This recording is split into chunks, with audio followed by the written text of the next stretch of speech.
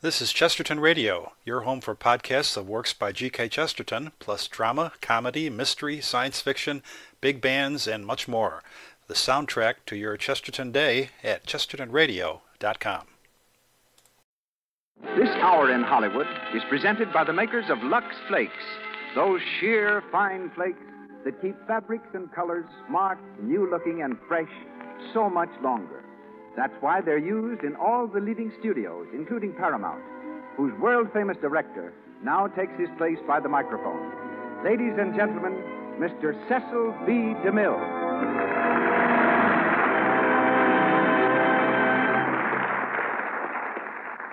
Greetings from Hollywood, ladies and gentlemen. The island of Manhattan was bought from the Indians for merchandise valued at $18.21. Critics say that the 21 cents was for Brooklyn.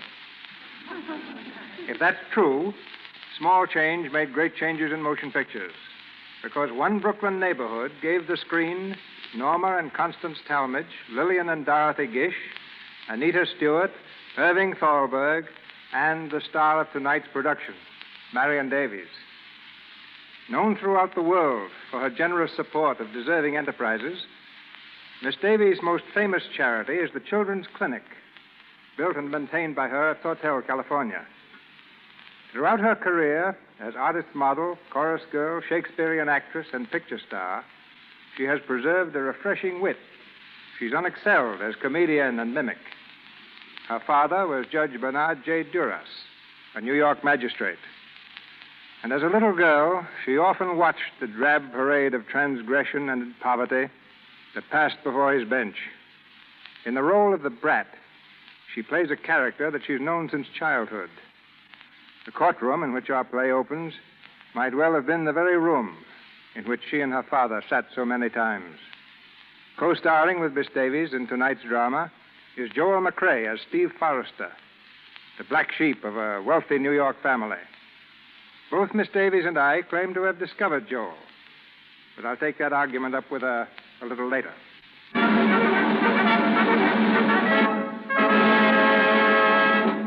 And now, the curtain rises in the Lux Radio Theater. The play is The Brat, and here are Miss Marion Davies and Mr. Joel McCrea.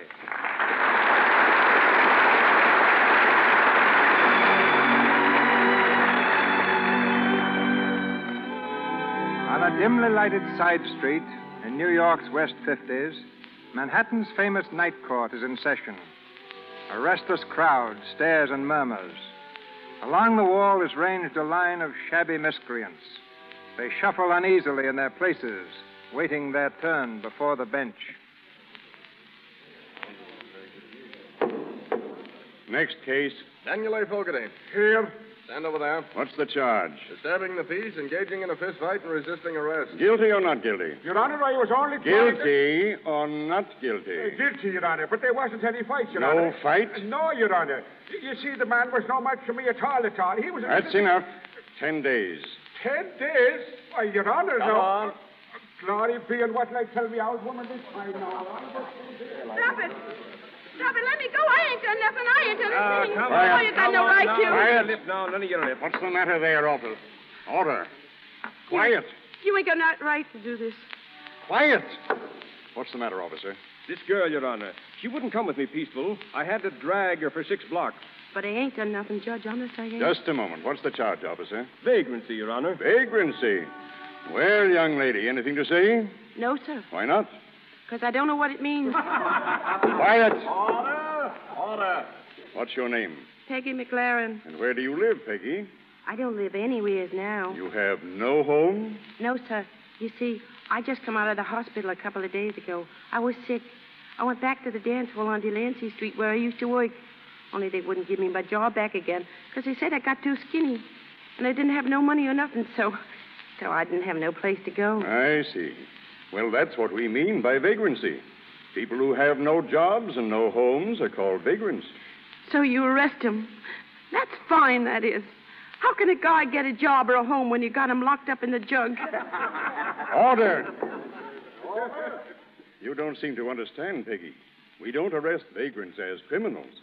We do it for their own good, to take them off the streets. That cop of yours took me off the street all right.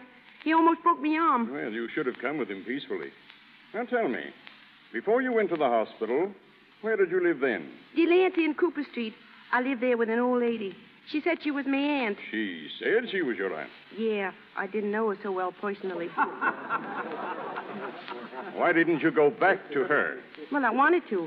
But when she found out I didn't have no job and couldn't bring her no wages, she said she wasn't my aunt no more. You have no one else you could go to? No parents? No, sir. I ain't had any parents since I can remember. Well, I'm afraid there's only one thing we can do. You ain't going to send me up. Not to jail. Oh, no, of course not.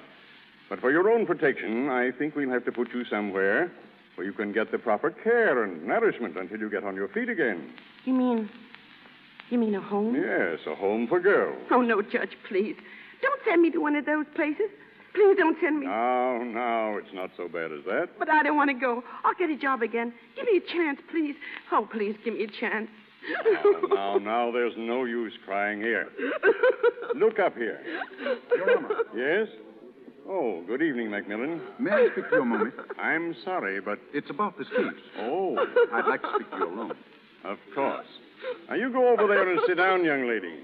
And please try to stop crying. Come into my chambers, will you, Macmillan?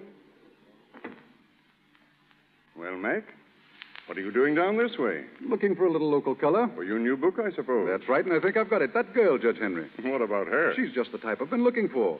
I'd like a chance to know her better, to study her. You see, the book's called The Brat, and she fits it to perfection. There's not much doubt about that. But how are you going to get a chance to study her? I mean... Well, here's the way I see it. If I could take her home with me for a few months... Take her home? I don't think your mother would appreciate that. Oh, she won't mind, and it's a great opportunity for the girl. Between Mother and me, we ought to be able to make something out of her. Well, I don't know, Mac. I can't give her over into your charge. But if Mrs. Forrester is willing to do it... I'll give her a ring right now. Well, there's the phone. Thank you.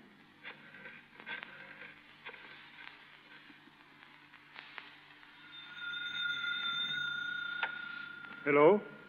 Oh, yes, sir. Yes, she's right here. Who is it, Simpson? Mr. Macmillan, ma'am. Hello? Yes, Macmillan. Where? Well, what are you doing there? Oh. Bring her here?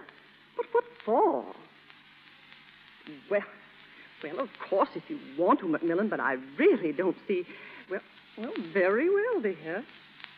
Yes, I will. Goodbye, dear. Simpson.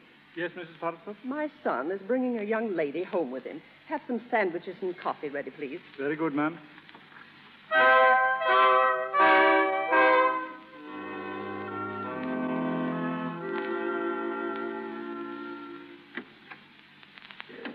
Is that you, Mac? No, Mother. Oh, Stephen. Hello, Mother. How are you feeling? Very badly, thanks to you. Why? What's the matter? You know very well what's the matter. Where have you been all evening? At the club. I thought so. You've been drinking again, haven't you? Well, I had one, if that's what you mean. Well, that's one too many for you, Stephen. Oh, for heaven's sake, Mother, you treat me as if I were a child. That's the only way you deserve to be treated. Why weren't you home for dinner? I didn't know you expected me. You might have called. I'm sorry, Mother. I didn't know you'd worry. Not worry. With you out until all hours, carousing around with those good-for-nothing friends of yours? Why shouldn't I worry? Well, my friends are all right. Yes, you think they are, because they're just like you, a lot of young wastrels. Wastrels? Is that your opinion of me? If you want the truth, Stephen, yes. You haven't a spark of ambition in your whole makeup. If you had, you'd have stayed in college. Instead, you failed miserably. Well, that wasn't entirely my fault. I didn't want to study art. You know that. You and Mac made me.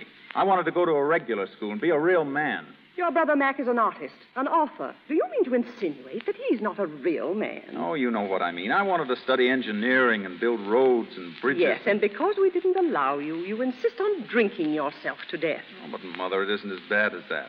I take a little sometimes. I probably wouldn't take anything if you'd let me alone. Oh.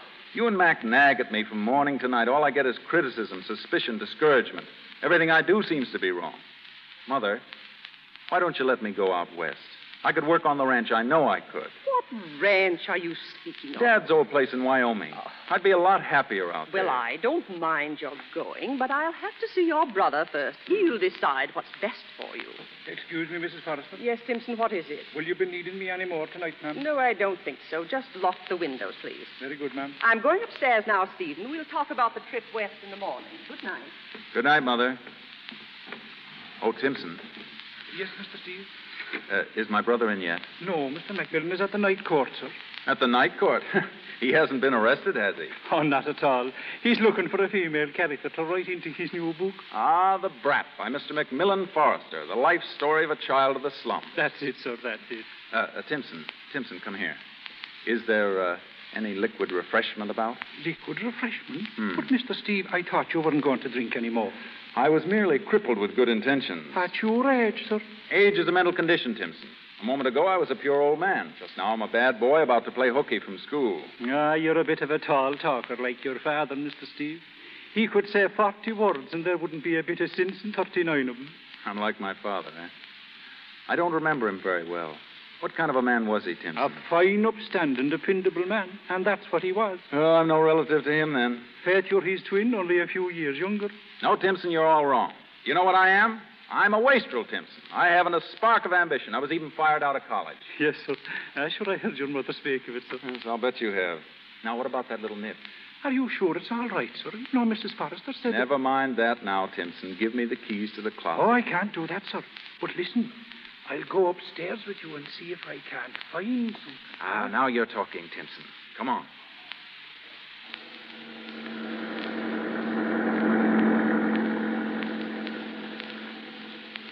Hey, mister, do you mind if I ask you a question? Not at all. Where are we going? You'll see. The judge said you were going to take care of me. Is that right? Right. Well, what's the layout? The layout? Yeah, the payoff. What's it all about? Oh, I'll explain it to you later. This is the house. Come on. Are you sure it's all right? Of course. I mean, nobody's going to get sore or nothing. I don't think so. There we are. Go ahead. Thanks. Say, is this where you're bored? Well, yes, in a manner of speaking. Gee, it's a swell dump, all right. Not so bad. Real fireplace and everything. Brr. Me mitts' hair froze. Sit down. I think you'll find this chair pretty comfortable. No, I guess I'd get it dirty. I've been walking around in the mud all day. All day? Yeah, it's been a long day, too. I didn't know I was so tired till I sat down in your automobile. Well, why didn't you take a little nap on the way up? I can't sleep if I'm scared. Scared? You're not scared now, are you? Uh-huh. Well, nothing's going to hurt you here. Well, how hungry are you? Well, I had a cup of coffee for breakfast. Nothing since? Nope. Well, I'll see if I can't hustle up a sandwich for you. Make mine a hamburger. I don't believe there's a bit of hamburger in the house. Wouldn't chicken do? Chicken? Ah, you're kidding me. No, I'm not. If everybody hasn't gone to bed, we'll have a bite of supper together. Wait. I wouldn't ring that bell if I was you. Why not? Well, if you get your landlady up, she'll be awful sore on you. Don't worry. She's used to me by this time. Sit down. Well, I guess I can take a chance. Hey, Pipe, what's coming down the stairs? Is that your father? Hardly. His name is Timpson. Well, you do the swearing. I won't say a word. You rang, sir? Yes, Timpson. I want you to get a few sandwiches and a pot of hot coffee and make the sandwiches thick. The sandwiches are already made, sir. Good. Rush them along, will you, Timpson? Very good, sir. He's a mean-looking old guy, ain't he? I never seen a landlady's husband yet that wasn't a grouch. Wouldn't you like to take off your coat? Yeah, I guess so. You didn't seem to like the night court. I wasn't ever there before. I guess you laughed the way I was, carrying on so. No, why should I? 'Cause I was so green. Where were you when they picked you up? Sitting on a bench. I was scared stiff the way that cop spoke to me. Why didn't you come with him when he asked you to? I don't know. Say, you're awful nosy, ain't you? That's my business. I'm a writer. I like to find things out. Then you put him in the newspaper? No, I put them in a book, and then I sell the book. Oh. Don't you get awful tired walking from house to house? Say, what if you had shoes like mine? They was given to me in the hospital. When I get rich someday, I'm going to have 2 pairs of shoes, so I won't know which ones to put on. When you get rich? Well, I can't make you rich, but I might be able to help you a little. How do you mean? Well, right now, you have no home, no relatives, no friends. Nothing. If you left here now, you'd have no place at all to go, would you? No. Well, you don't have to leave. I'd like you to stay. Here, in this place? Yes, I need someone to work with me, sort of a secretary. And I'm sure my mother could find something for you to do. In return, we can offer you a good home, good clothes, and good food. Then it'd be like I was working here. You've given me a regular job? Yes. Oh, gee. Oh, gosh, mister, that's just swell of you. Yeah, please. You mustn't do that. Take my handkerchief. Handkerchief? It looks like a towel.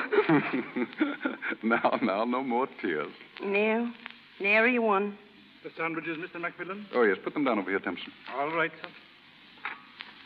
There we are. Now, young lady, Oh, look, a whole flock of them. Which one can I have? any one you like. Thanks. Oh, gee, look at the letters.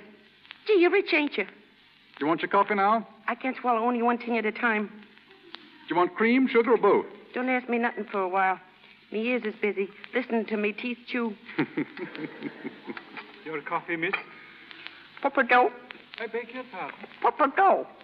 Simpson, she means put it down. Oh, I'm sorry, sir.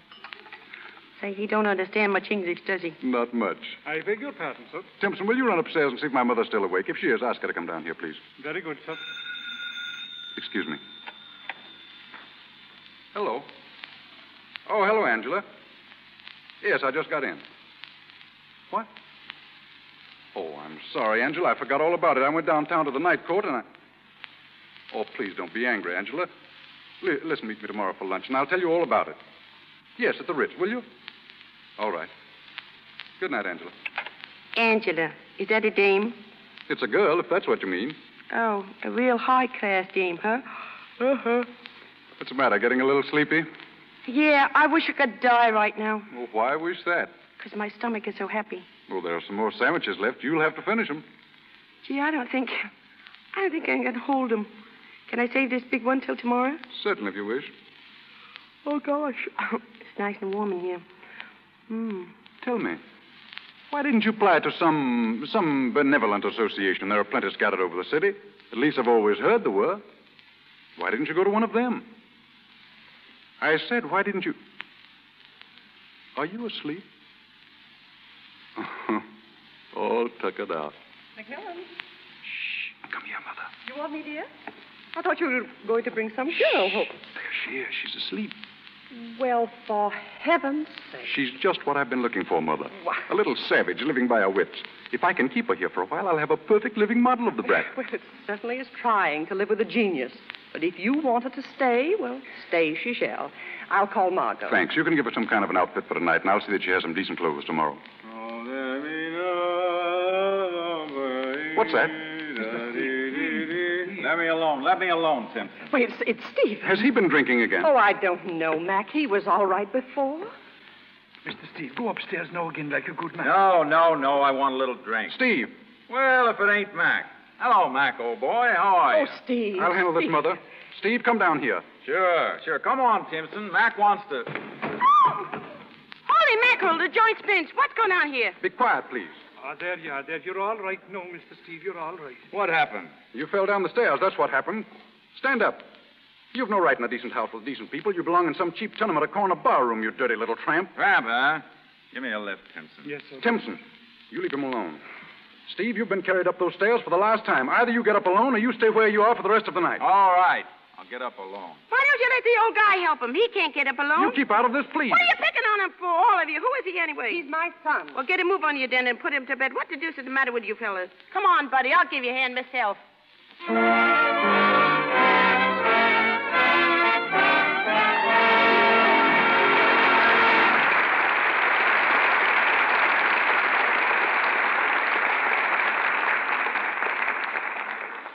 In a minute, we will go on with Act Two of The Brat, starring Marion Davies and Joel McCrea. Right now, I notice a very attractive young woman standing beside our announcer, Mr. Ruick. I know he wants to introduce her to our radio audience. Thank you, Mr. DeMille. Ladies and gentlemen, our guest here tonight is not in the movies, but she probably knows movie stars as intimately as anyone in Hollywood. In fact, she sees them with their hair down. Am I right, Miss Pedretti? Yes, that's literally true, Mr. Ruick. Of course it is, because Miss Rosa Pedretti is one of the experts in Hollywood's most famous beauty salon, West Boys, with customers like Irene Dunn. Yes, and Carol Lombard, Ruth Chatterton, Kay Francis, Betty Davis. I could name ever so many. Your special work is taking care of the stars' hands, isn't it? Yes. Perhaps the women listening in will think that is easy. A screen star has no housework, no scrubbing, no dishwashing to make her hands rough and red. But here's an interesting fact. I see other hands besides those of movie stars.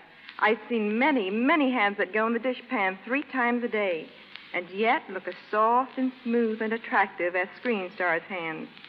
And it should interest you, Mr. Ruick, that so many of those women give the credit to using Lux Flakes in the dishpan regularly. We like to hear that, Miss Pedretti. Lux Flakes deserve compliments.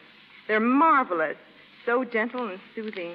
I know that myself because we use them in the manicure bowls at Westmore's. We find that Lux Flakes are not drying. They don't rob the skin of its natural oils. You must have some interesting experiences in connection with your work for the stars. Yes. For instance, the other day Ruth Chatterton thought she'd like to ride down Sunset Boulevard on a motorcycle. She did, with William Wyler, her director in Dodsworth. Next morning, she was dressing for a scene in the picture and discovered that she had broken a nail.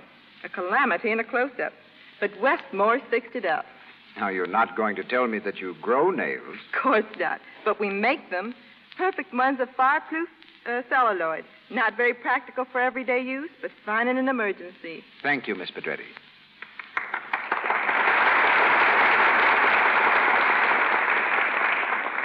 And now, to every woman who wants smooth, lovely hands, please remember this.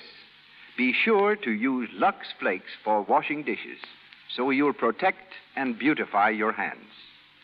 And once again, Mr. DeMille. We resume the story of the Brat, starring Marion Davies.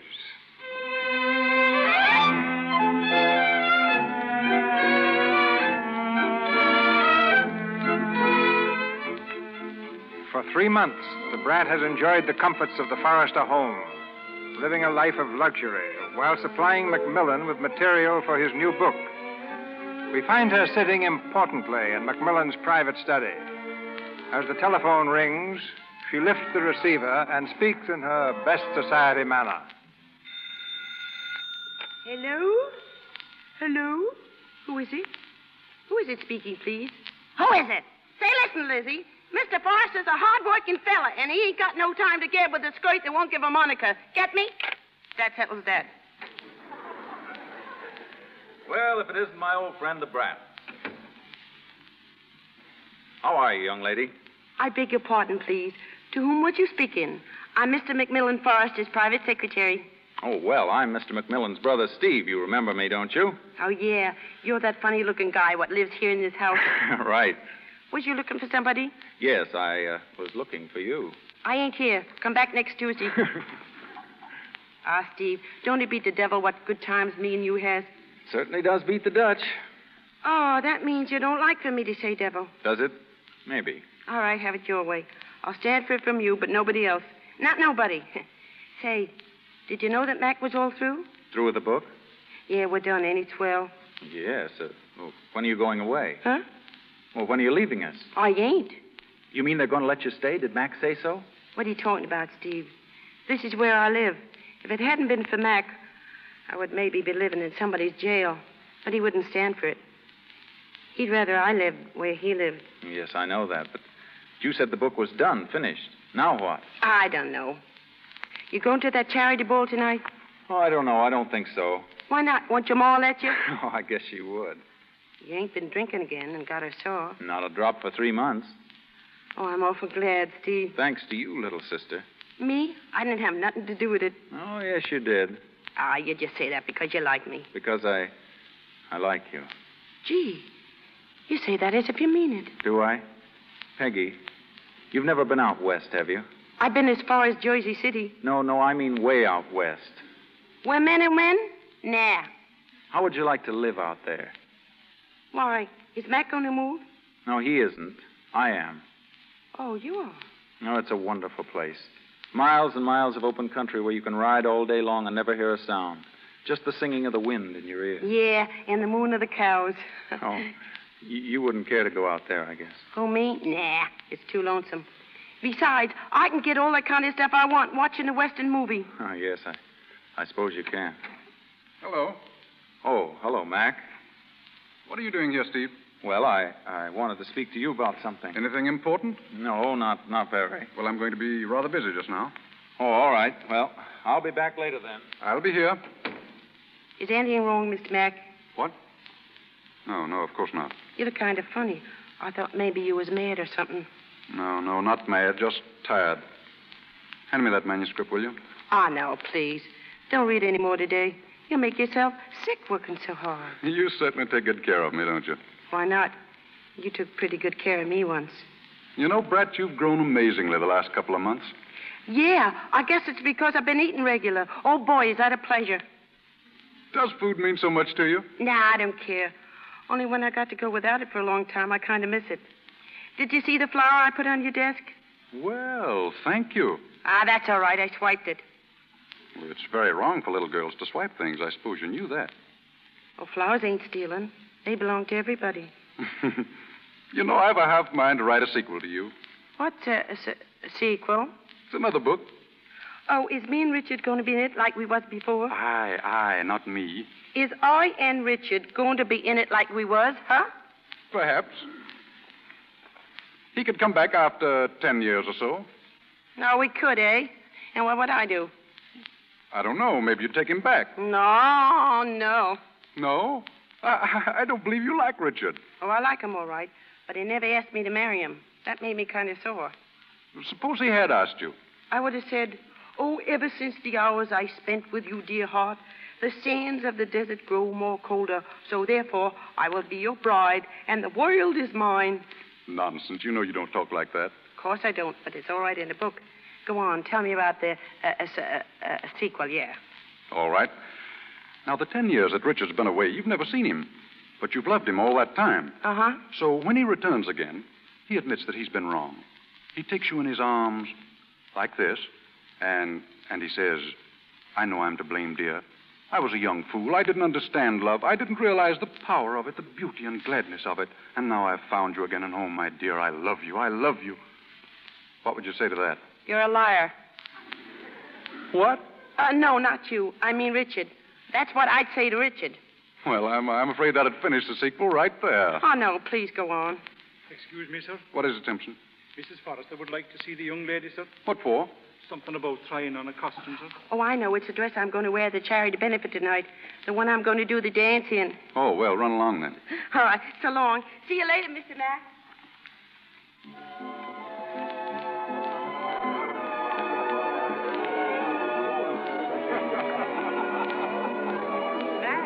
Mac? Yes, Mother? Where is that girl? The Brat? Oh, she's around someplace. Why? Mac, do you think it was nice to bring her here? Why not? Mrs. Lawrence said she didn't mind, and I'm interested in watching the Brat under these conditions. Well, I hope she doesn't disgrace us. Oh, have you seen Angela yet? Not yet. Well, she's in the drawing room. She said if I saw you to tell you that. Oh, thanks, Mother. I'll see what she wants. Hello, Angela. Hello, Mac. Mother said you wanted to see me. Was that the only reason you came? Of course not. What makes you think such a thing? I was just wondering. Mac. Yes? Mac, when are we going to announce our engagement? Well, I don't know, Angela. I hadn't thought about it. Why not this evening, right now? It's a little sudden, isn't it? Well, there's no time like the present, Mac. Unless you don't want to. Of course I do, but, well, I... Oh, well, all right. We'll announce it tonight. You don't seem very keen about it. Mac, I'm going to be perfectly frank with you. About what? I've been hearing some rather nasty rumors lately concerning that girl you've had at the house. The Brat? Yes, the Brat. What is she doing there, Mac? Why, you know that as well as I do. She's the model for my book. But the book is finished. Oh, I see. You think I should ask her to leave? Yes, for your own good. I don't understand you. Don't you? I suppose you realize that this girl has fallen in love with you. Who said so? Your mother told me. She's quite worried about it. Oh, ridiculous. Perhaps, but I'm not interested in that. What I want to know is, are you in love with her? Angela. Are you, Mac? Of course not. Whatever put such nonsense into your head? The only reason I'm interested in this girl is that she can supply me with material for my novel. Well, I just wanted to make sure, Mac, because, well, people are beginning to talk. I don't see why. No? You think this creature of yours is an innocent young lamb, don't you? A tender flower blooming in the slums. Well, she isn't. What? She isn't. I've taken the trouble to find out. Do you suppose that the night you found her in the court was the first time she'd been arrested? You mean she's been arrested before that? Of course. On what charge? Suppose we call it vagrancy? Angela, are you sure of this? Yes, I am. I've investigated the case thoroughly. I can't believe it. You've got to believe it, Mac. And the girl has got to leave immediately for your own good. Angela, I don't know what to say to you. Don't say anything, dear. I'll send her away tomorrow. I think that would be best. Kiss me, Mac. You know, dear, you are sweet. Oh, Mr. Mack. Oh, I'm sorry. Yes? What is Steve it? is here. He wants to see you, Mr. Mack. Oh. Well, Angela... It's all right, Mac. Run along and speak to him. I'll be here when you come back. Well, all right. I'll be with you in just a few minutes. Are you stuck on Mr. Mac, too? I beg your pardon. You heard me. I asked if you were stuck on him. How does that interest you? It would be kind of funny if we was all stuck on him. Why, everybody loves Mac. Every woman in our set. Does your kind come in sets? Sit down and talk to me a while. Nah, I ain't supposed to get chummy with no guests here. I only come to do a dance. I see. But you're rather chummy with Mac, aren't you? Why shouldn't I be? Him and me is, well, he's a great guy, Mac is. How do you mean? Well, he kept me from going to jail one night. I guess you heard about it. And he must have liked me pretty well to do that. And then he give his ma some money, and she got me a lot of swell clothes. That was another thing he done. And I've been living here right in the same house as Steve. And I'm going to keep on living there until he gets used to me. And then I guess we'll get married. Oh. Has he said anything to you about it? Nah, nobody said nothing. But him and me has had some talks.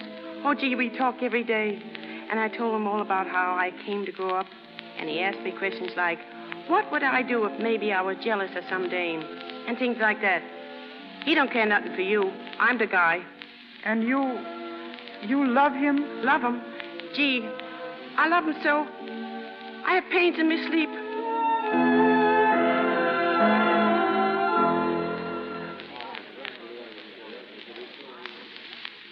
I thought you weren't going to come, Steve. I wasn't, but I decided to leave for the ranch tonight. I've come to say goodbye.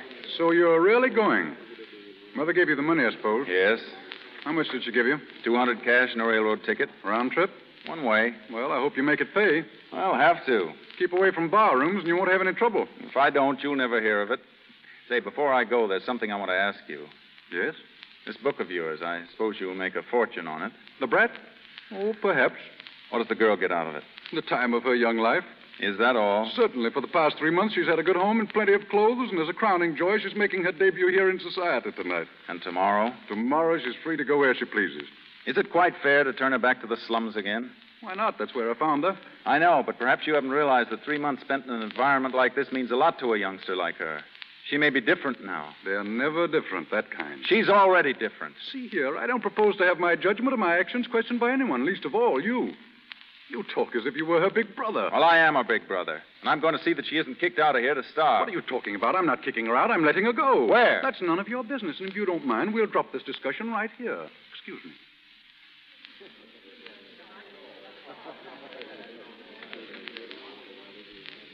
Steve? Hey, Steve. Oh, hello, Brat. You ain't leaving, are you?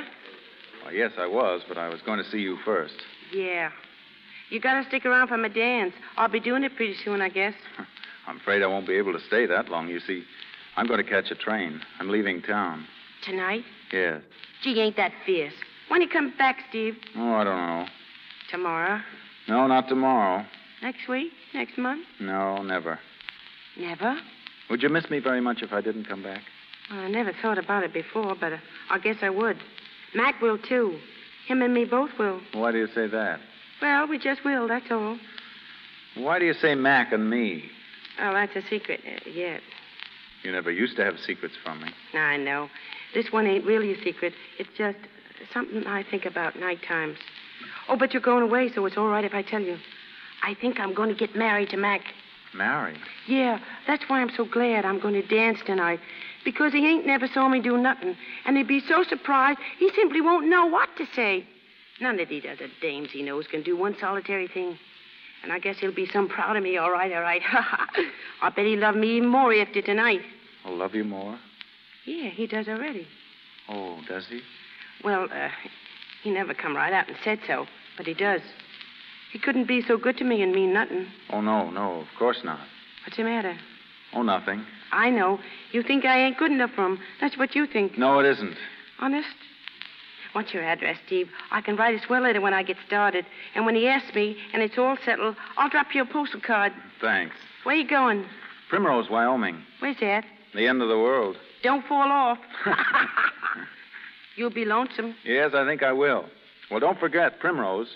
Write when you like and as often as you like. And if you should ever need me, send a telegram, collect.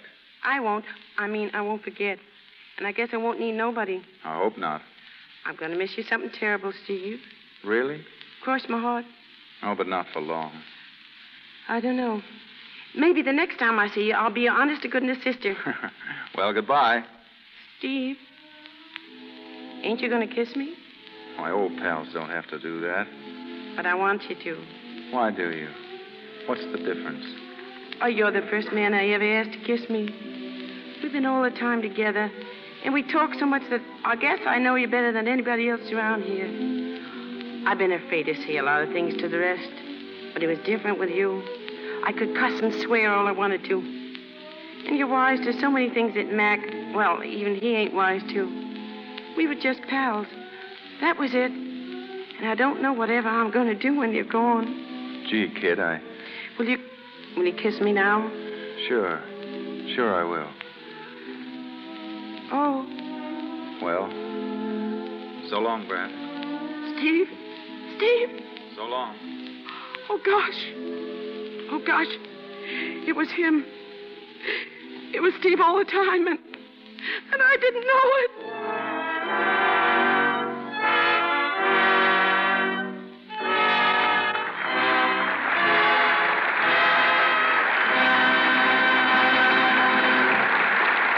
We pause for station identification. This is the Columbia Broadcasting System.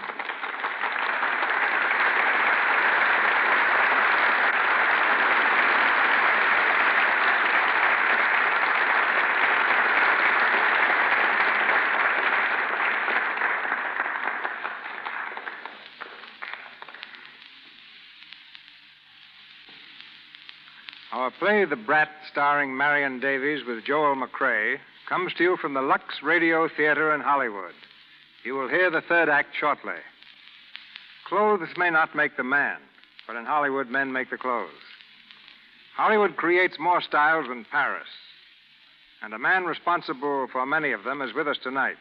Formerly a painter of murals and portraits, he's now stylist for the stars at Warner Brothers, First National, and Cosmopolitan Studios. Ladies and gentlemen, Mr. Ora Kelly.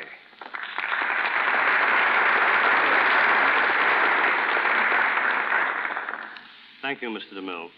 As one whose job it is to please the eye, it seems very odd to be working for an invisible audience. Before meeting Miss Davies a few years ago, I had been warned she had a wonderful sense of style, and I anticipated lots of clashes. But I found her a real person, lovely of face and possessing what every stylist prays for, a superb figure. I've costumed such other notables as Kay Francis, Betty Davis, Ruth Chesterton, Barbara Stanwyck, Loretta Young, Ruby Keeler, and Ginger Rogers. On the screen, you see these stars at their best. In the fitting room, I see them at their worst, tired and harassed after long hours of standing while the fitters fuss and pin. Without exception, their patience is amazing. Kay Francis, like Miss Davies, is one of my favorites, insisting on smart simplicity in her gowns, as I think her next picture, The House of Fashion, will prove. This picture provides my first big opportunity to influence style. I have injected a Persian trend into all the costumes, but try to do it subtly. Both evening and daytime dresses will suggest a trouser effect. Coats will have perfectly straight lines, and with these, they will wear turbans, small for daytime and large for evening. Nothing will be radical. I've been inclined to underplay styles so that the smart and knowing woman will be able to adopt them. You, as a man of many modes, for stars of many moods, perhaps can tell us who's the best-dressed woman in Hollywood. Well, Kay Francis has been named many times, although Anita Louise has an amazing influence on youthful styles. College girls particularly copy her. Olivia de Havilland is another who must be counted on for future fashion importance. But whatever dresses we make, they must be made to last. Through our experience, we at Warner Brothers have learned that as far as washables are concerned, Lux Flakes can always be counted on to keep colors fresh and fabrics looking like new. As for fall styles, I think you are going to see a tendency towards simplicity, thanks in part to the movies. Line and Concha give the best effects and incidentally enable the public to apply the styles easily. My advice to you is concentrate on line. Thank you. Thank you.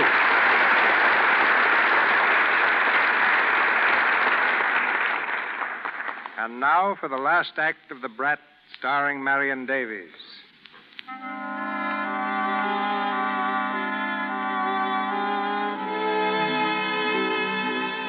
It is late the same evening. In the living room of the Forrester home, Timpson is drawing the shades. preparatory to retiring for the night. As he turns from the window, he's surprised to find Steve, grip in hand, framed in the archway. Good evening, Timson. Why, Mr. Steve. Anybody home? No, sir, they haven't returned from the benefit yet. Did you change your mind about going away, Mr. Steve? No, but the train wouldn't hang around the station till I figured the whole thing out, so I missed it. You did now. And you're home for the night. Wrong again. I came back to ask you to do me a favor. I don't know whether you know it or not, but tomorrow the Brat gets canned. What? Canned, sir? Yeah, Mac's going to throw her out in the street again. Oh, but he can't do that, sir. He not only can, but he will. See here, Tim. You've got to do something for me. I've got $200 here, and I want you to take 100 of it and give it to her just before she goes. It'll keep her until she gets work. You needn't say where it came from. Will you do this for me? We will indeed, sir. Good. That settles the whole matter. And will you be leaving at this hour, Mr. Steve? Well, there's a train out at daylight. Then why don't you take a little bit of a rest up in your room, sir? It's nice and warm there, and no one will be a bit the wiser. That's a good idea, Tim. But don't tell anyone I'm here. I wouldn't have them know I came back for $1 million. There's the bell, sir. You'd better hurry up. Remember, not a word to a soul until I'm gone. No, sir, I won't say one word. Hello, Jimson. Well, are you all by yourself, miss? Yeah, I didn't like the joint much, so I scrammed. And what was the trouble, miss? Why didn't you like it? They wouldn't let me do my dance. Do you tell me so? And I practiced it all morning, making believe the phonograph was an orchestra. Monsieur, between fooling yourself and being fooled by your friend, 'tis a queer world. Let me take your coat, miss. No, please. Leave me wear it for a while. It's the last chance I'll ever get. How's that, miss? Nobody knows it yet, but I'm going away tomorrow. You made up your mind kind of suddenly. Well, I do things that way, and then think 'em over later. Sometimes I'm wrong, but I'm most usual wrong. Oh, yes, miss.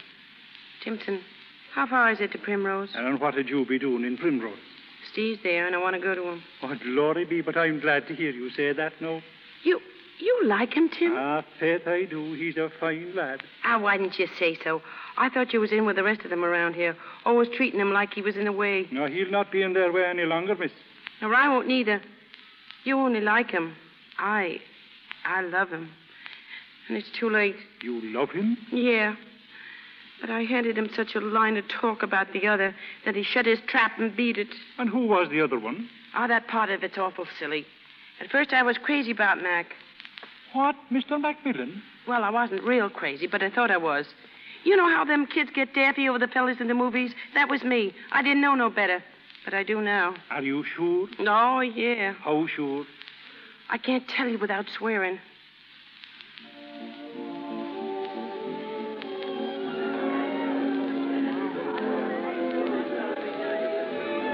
I beg your pardon, Mr. Forrester. Yes, what is it? You're wanted on the telephone, sir. Judge Henry calling. Oh, thank you. Hello? This is Macmillan, Judge Henry. How are you? Did you get my message? Yes, I called earlier this evening. Oh, you did? Well, I wanted to know about her, Judge Henry. You see, I feel sort of personally responsible for the girl. And if she has to be sent to a reform school or anything... What? What do you mean? Oh, I see. Then there was never anything against her. Oh. Mac, what are you doing? Everyone's asking. All right, Judge. Oh, I'm sorry. No, that's all. Thank you very much. Good night. I didn't know you were on the phone, Mac. I was speaking to Judge Henry. Oh. Angela, where did you get your information about that girl? Well, why, from a private detective. You're lying. What? You lied to me this afternoon. Judge Henry just told me that girl was never arrested in her life. Well, what of it? Then you admit you lied. If you must know, yes. You didn't believe me when I told you I didn't love her, did you? You thought you had to blacken her character to make sure. Mac, listen to me. You must have known the truth about this would come out sometime. I didn't care. I see. And that's why you were so anxious to announce our engagement. You played your cards very well, Angela. Oh, please, Mac, don't talk like that. Don't you understand it? It was because I love you. Yes, you had a peculiar way of showing it. You don't really love this girl. What difference does that make now? Can I take that bundle downstairs for you, Alana? Nah, don't bother, Timson. I'll do it myself. Hello. Oh, I didn't hear you come in, Mr. Mac. Where are you going? Me? I'm going back where I started from. What have you got in that bundle? My clothes. Anything else? You didn't give me nothing else, did you? No. And there ain't nothing else in here. So you're leaving us. Don't you like it here? Nah, it's too frosty.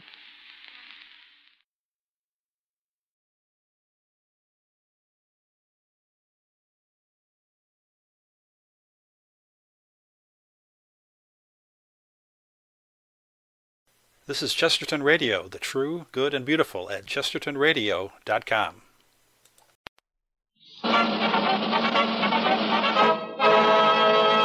From Hollywood, California, the Lux Radio Theater presents Marion Davies and Brian Ahern in Peg o' My Heart.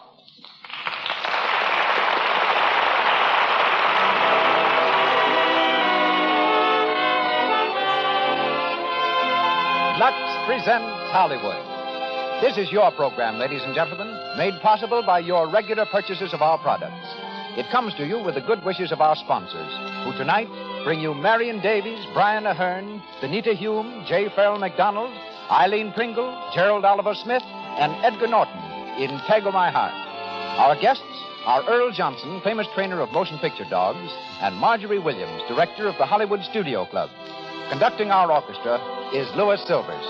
And now, here's our producer. Ladies and gentlemen, Mr. Cecil B.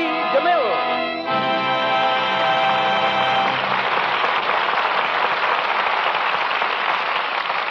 Greetings from Hollywood, ladies and gentlemen.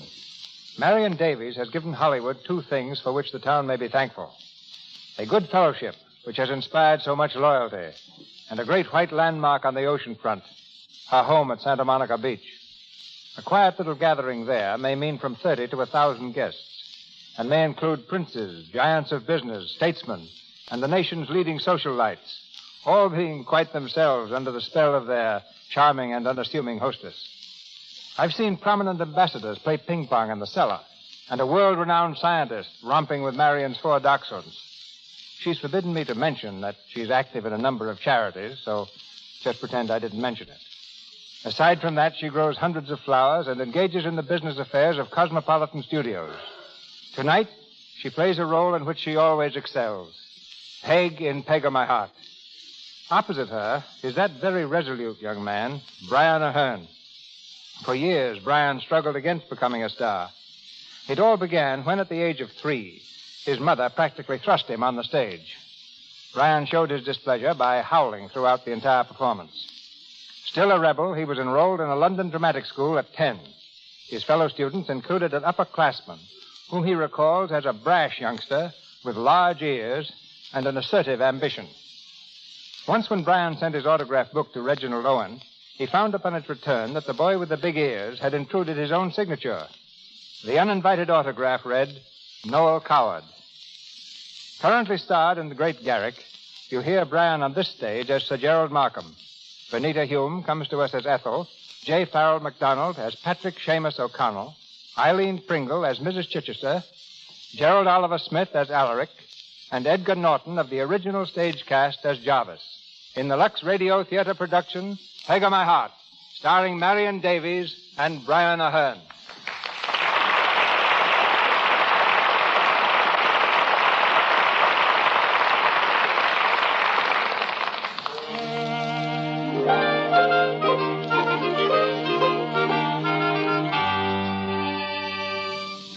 A fishing village off the west coast of Ireland. A narrow cobble street runs the length of the waterfront, where a score of tiny fishing boats bob merrily at anchor. One of these bears the painted legend, Peg o' My Heart. On its slippery deck, Patrick Seamus O'Connell empties the day's catch into baskets. His daughter, Peg, in boy's clothing, lends a willing hand, tossing the baskets into a donkey cart. Sure, and the cart is piled full, Father. It'll hold one more, I'm thinking. Here you be. Oh, sure, and it was a grand catch we had today, wasn't it, Father? I've seen more fishes in my lifetime. Go along with you now and be taking them up to the icing station and then go home and get supper. Sure, Father. Now, where's Michael? Michael, me lad. Here, boy. Oh, so there you are. Up on the cart with you now. Go on up you go, and mind, don't step on the fish. Goodbye, Father. Is it long you'll be? No longer than it takes the nets to dry. Your supper be waiting then. Get up, sweetheart, get up. There's a light in your eyes, sweetheart, darling. Boy, I say, boy. Whoa. Is it me you're talking to, mister? Yes, I'm... Oh, who is it then that you're calling boy? Oh, I'm so sorry. I thought, excuse me. Sure, and there's no harm done. Be like it with me pants that caused the mistake. Yes, I imagine so. And what can I be doing for you? Well, I've just come from London. I'm looking for a Mr. O'Connell, Patrick Seamus O'Connell. Oh, you now. Well, that'll be him down there on the deck of the Peg in Me Heart. Oh, well, thank you. Oh, no trouble at all, lad. Get up, sweetheart. Get on with you. Get on there.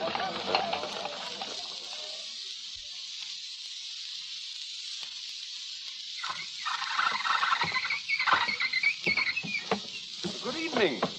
It is that. Were you looking for someone? Are you Mr. O'Connell? I am. Patrick Seamus is the name. Ah, then you're the one I want. You married Heather Kingsnorth, didn't you? I did. But she's been gone these 14 years. Yes, I know. My name is Gerald Markham. I'm the executor of the Kingsnorth estate. I suppose you knew that your wife's father was dead. I did not. When did they hang him?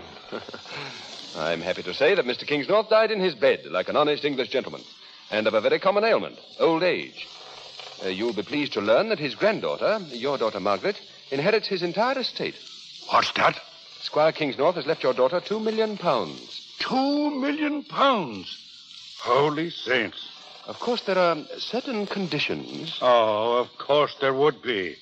What conditions? Well, first, Miss O'Connell will have to spend 3 years with the Chichester family. Who? Mrs. Chichester is a distant relation of the Kingsnorths. And she'll stay with them? For 3 years.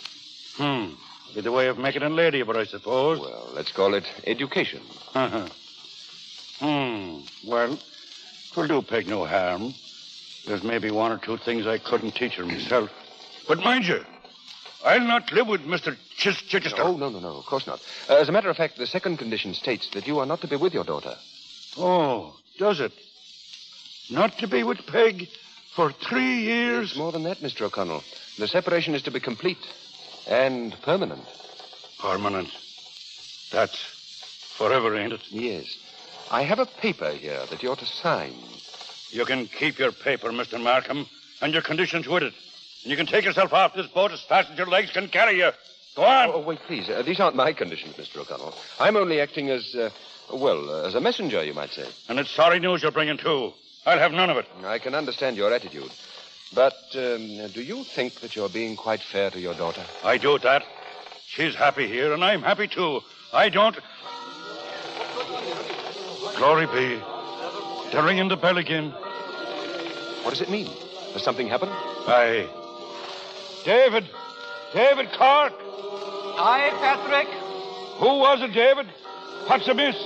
Johnny Fogarty's boat, the Sheila. She went down off the reef. All hands lost. All hands lost. Glory be. And himself leaving behind a widow and child. It's a sad day for them, I'm thinking. It might have been you, Mr. O'Connell. What's that? What's that you're saying? I say it might have been you. What would happen to your daughter? Aye. You're right, Mr. Markham. Well? I never gave it a thought before. You'll come to the house tonight, Mr. Markham? We'll talk it over then. Of course. Thank you. Thank you, sir.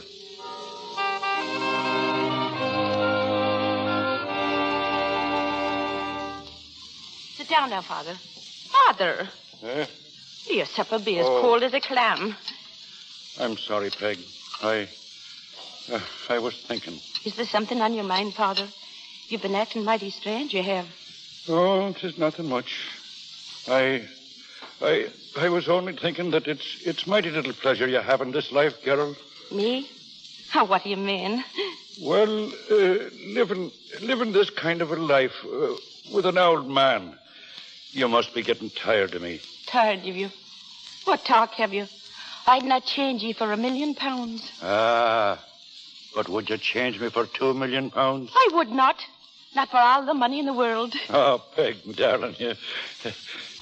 Sure, it's a great mistake you'd be making, too, holding on to an old man like me when you might be hobnobbing with all the lords and ladies of London. Father, are you daft? What talk is this?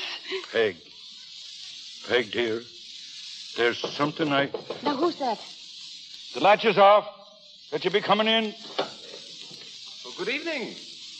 Oh, come in, Sir Gerald. Oh, thank you. Sir Gerald. Oh, saints preserve us. And me talking to him this day like he was me own equal. This is my daughter, Peg, Sir Gerald. Oh, how do you do, Peg?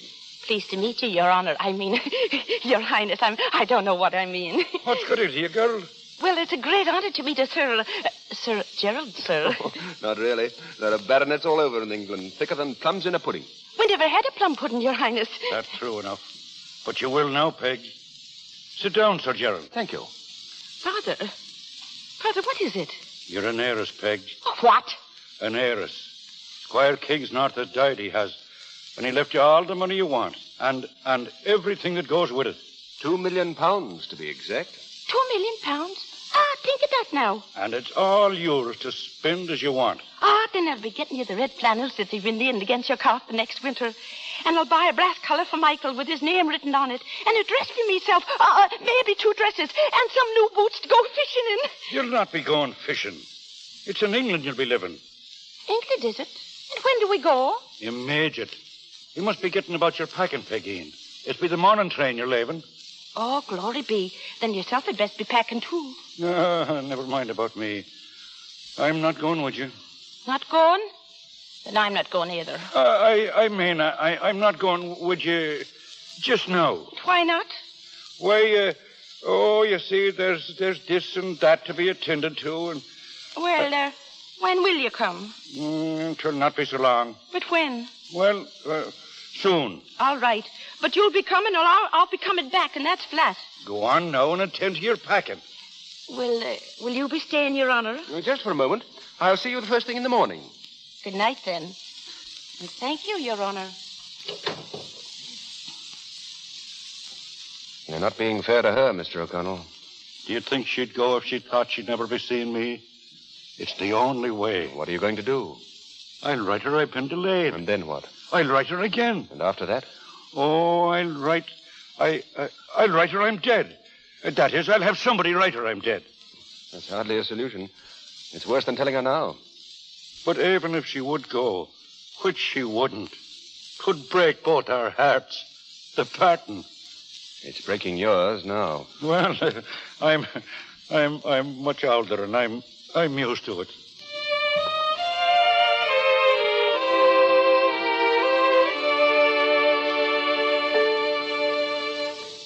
And here's your bundle, and here's your grip. Are you ready now? All ready, Father. The cart's waiting, Peg. In a minute, Sir Gerald.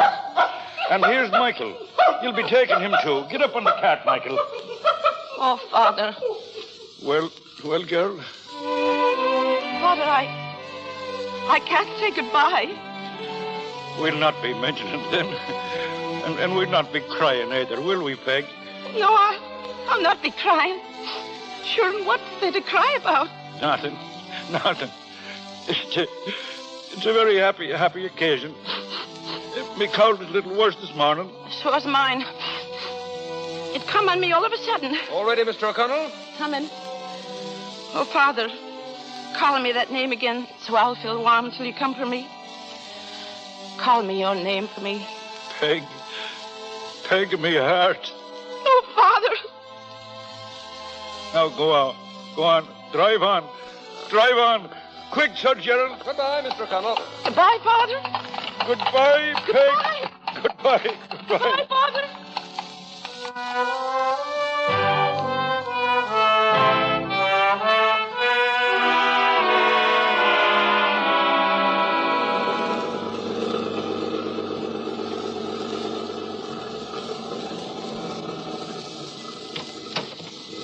All right, Peg, this is it.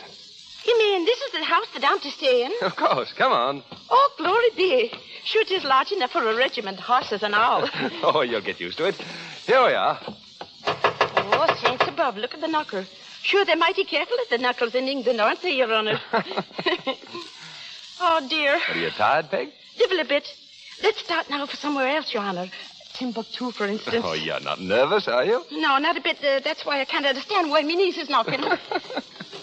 Oh, good morning, Jarvis. Oh, good morning, Sir Gerald. Come right in, Peg. Thank you.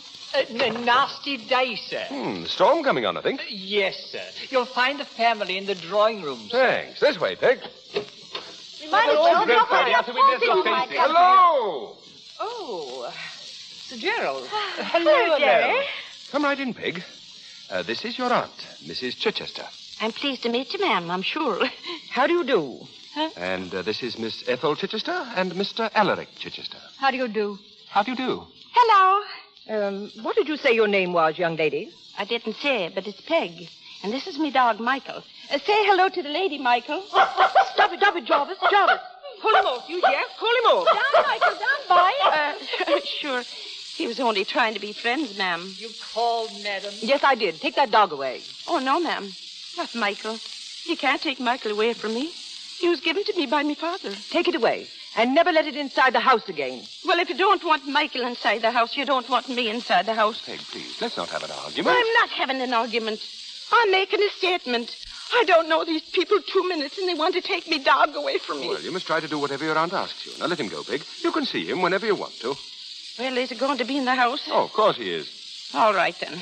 Take him, Jarvis. Yes, madam. You'll be very nice to him, won't you? Yes, miss. And give him a mutton bone. He loves mutton bones. Certainly, miss. Goodbye, Michael. I'm sure he'll be well taken care of, Peg. Well, he'd better be. That's all I have to say. Come here to me. Yes, ma'am. And don't call me ma'am. No, ma'am. Aunt, I mean. Aunt, not aunt. Yes, ma'am. Sit down, please. All right. Thank you. I said sit, not sprawl. Look at your cousin Ethel. Me cousin Ethel? Oh, her. Is she me cousin? Yes, I hope you have no objections. Oh, not the least. Now, Margaret, what I would like to... Margaret. My name ain't Margaret. My name is Peg. That's only a corruption. We shall call you Margaret. All right, but don't forget if I forget the answer. Don't blame me, will you? Me father always calls me Peg. We have very little interest in what your father calls you.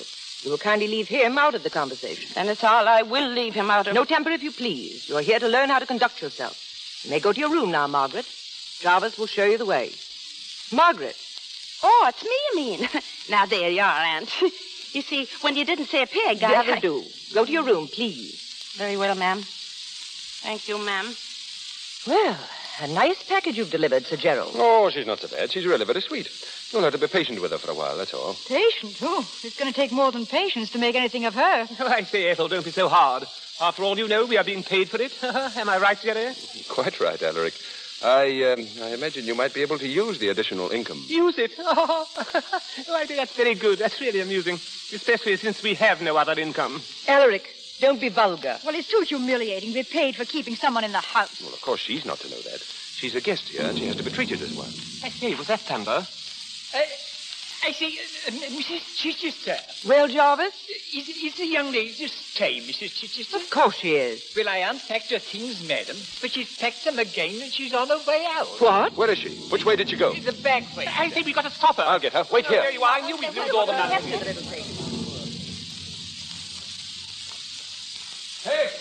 Peg, where are you? Oh, shut it out! Shut it out! Peg, come away from that door. Shut it out! Shut out the storm! Here, it's all right. It's all right. Now, don't be frightened. It's only a summer storm. Oh, sure, in summer or winter, they shrivel me up.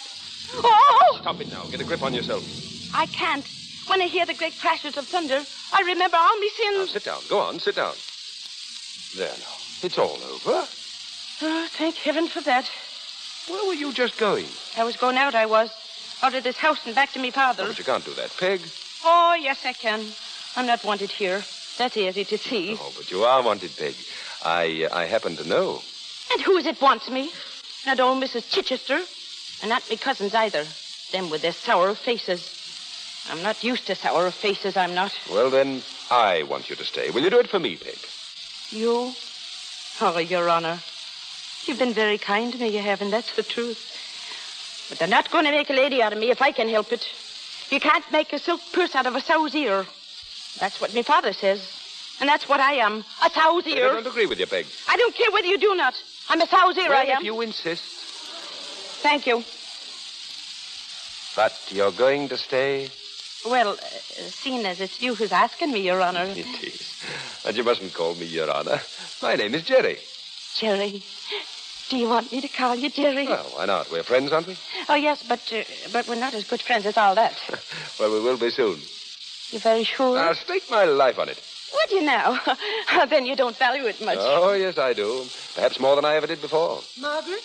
Margaret? Oh, glory be, it's herself. I see. Here she is, Mater. Margaret, where were you going? Sure, and I was going out, I was, but I changed my mind now because only Jerry here asked me to. Margaret? Jerry. Oh, I say. And And why shouldn't I call him Jerry? He's my friend, isn't he?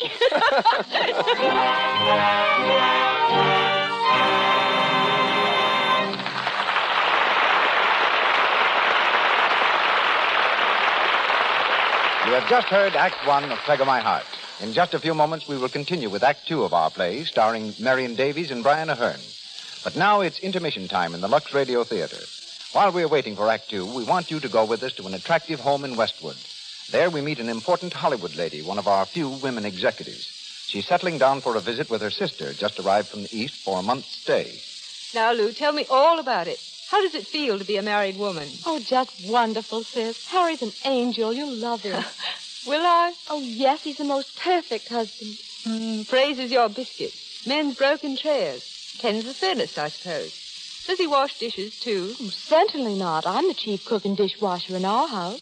Well, your hands don't show it. I'll say that. Of course they don't, sis. I'm very particular about the way I wash dishes. I never use anything but Lux Flakes. I've heard so much about Lux around the studio, but I don't know much about dishwashing. Is it so wonderful for that, too? It is wonderful, sis. Well, I've been washing dishes for months, and my hands haven't once felt the teeniest bit rough or chapped. They say Lux hasn't any of the harmful alkali that some soaps have. That's why it doesn't dry your skin. Your hands really are nice, Lou. Nice enough to kiss.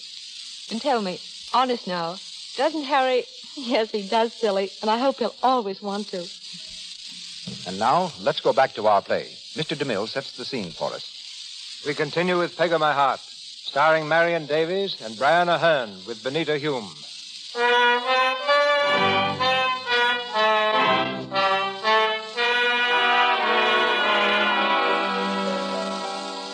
One month has passed since Peg first came to the Chichester home. A month of training and study that's been all work and no play. In the living room, we find Ethel and Christopher Brent, a friend of the family. Brent has been a frequent visitor, and Peg has come to know him and to dislike him intensely. He's just been shown in by Jarvis, and coming quickly across the room, takes Ethel's hand. Ethel, how are you, darling? Oh, I'm all right. Glad to see me. Mm-hmm. Why not? Where is everybody? Mother's lying down and Alaric's around someplace. And your little Irish cousin? Oh, my little Irish cousin. You seem very interested in her. Child amuses me. Are you sure that's all? Oh, Ethel, please. I refuse to be drawn into an argument about anything so ridiculous. I'm sorry, Chris. It's just nerves. Things have been rather trying this past month. Yes, for me, too. Ethel, I'm at the crossroads. What do you mean? Well, it's the end between me and my wife. We quarreled again last night. About you. Oh, how interesting. She's heard some talk about us. She put the worst construction on it naturally. And what do you intend doing? Separate, of course. She won't give me a divorce. But I'm leaving for France tonight. Alone? Yes, unless someone goes with me. Oh, naturally. Ethel, if my wife does set me free, will you marry me? I don't know, Chris. I want you, Ethel. I need you. Until you grow tired of me, as you've tired of your wife? I'll never grow tired of you. I love you, Ethel. You know that, don't you? Don't, Chris. Why not? No, please. Darling, Hello. Oh. Oh, don't mind me. I was told to come down here and study. And was it absolutely necessary to choose this room? Well, it's as good as any other, I guess. But I won't be in your way. I'll just sit off in the corner, and you'll never even know I'm there. Chris. Oh, it's quite all right. I was just about to leave anyway. Oh, were you? Well, I hope you're not leaving on my account, but goodbye, Mr. Brent. Goodbye.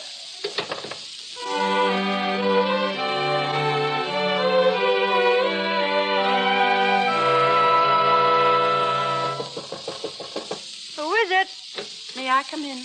Oh, what do you want? Oh, just to say good night. It's a nice room you have, Ethel. Well, I'd feel terrible if it didn't meet with your approval. Why are you looking at me like that? Well, aren't you my model? Oh, good night, please. Oh, Ethel, please don't be angry with me. I didn't mean it, Ethel. Ethel, won't you make friends with me? We have nothing in common. Well, that doesn't prevent us from being decent to each other. I'll meet you 3/4 of the way if you'll only show one generous feeling toward me. You would if you knew what was in my mind. You're a strange creature. Ah, you got us mixed up. I'm not the strange one. What? Oh, I watch and listen. And listen to you. You turn your face to the world as much as to say, aren't I the easygoing, sweet-tempered, calm young lady? And you're not quite that, are you? Well, what am I? Of course. You got the breeding and the beautiful manners. But you have a temper. And it's a beautiful temper. It's a shame for you not to let it out in the daylight so that everybody can see it. But you can't, can you? Because it's not good form.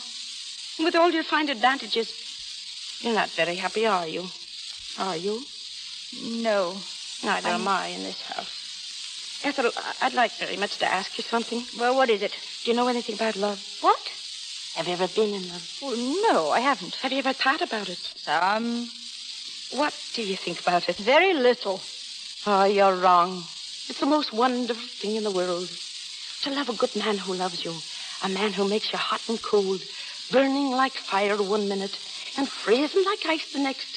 Who makes your heart leap with happiness when he comes near you and ache with sorrow when he goes away from you. Oh, it's mighty disturbing. Well, how do you know all this? I read about it in a book. Oh, I see. Don't you like men, Ethel? Not much. But you like Mr. Brent, don't you? Certainly I do. He's a very old friend of the family. He has a wife. Well, what about it?